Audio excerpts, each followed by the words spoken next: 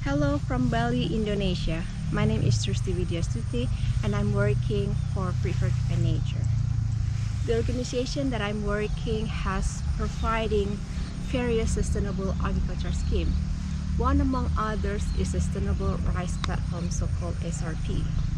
Preferred by Nature decided to work in the rice sector because this crop is a staple food and feed more than 3.5 billion people all over the world. Cultivation itself, in the conventional way, it gives huge negative impact to the climate change, but rice also vulnerable to the climate change.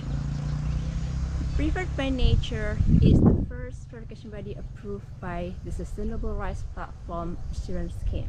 SRP is Global Multi-Stakeholder Alliance established in 2011.